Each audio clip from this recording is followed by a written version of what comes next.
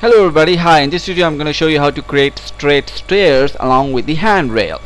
So first I'm going to start with the step, and for which I'm going to create a box in my top viewport. So I'll go to my create panel, click on the box and create my first step, somewhat like that. Pretty simple.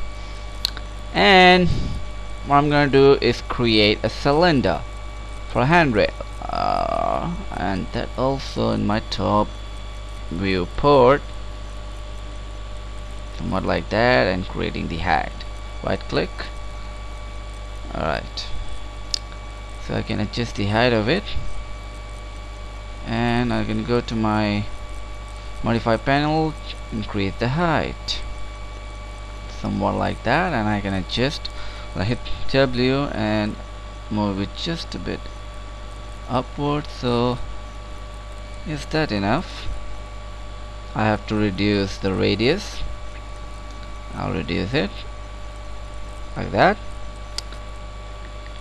and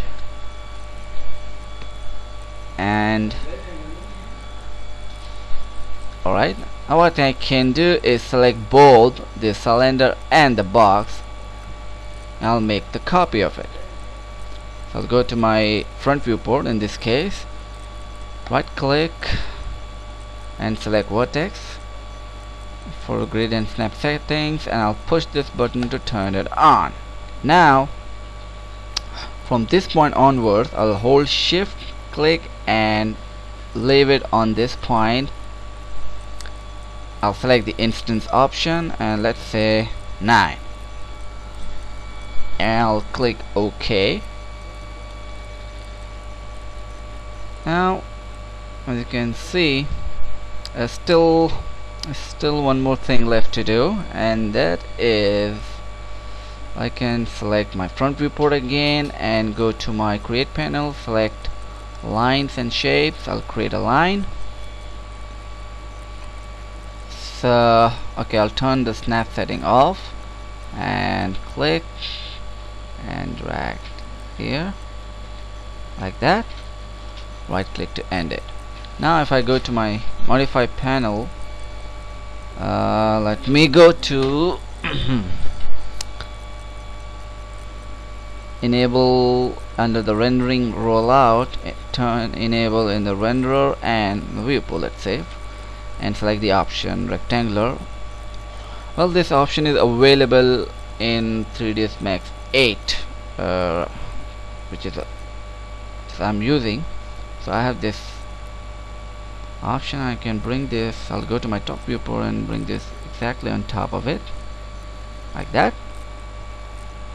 And so that's the pretty simple example.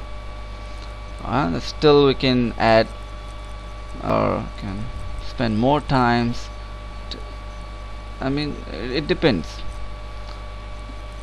So for the time being, for this example, this is enough. And I can create a wall, let's say yeah,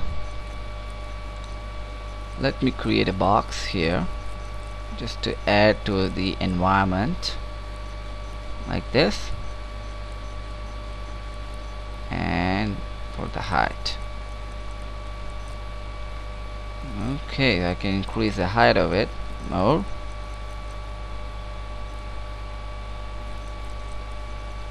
And I can copy this part of the handrail.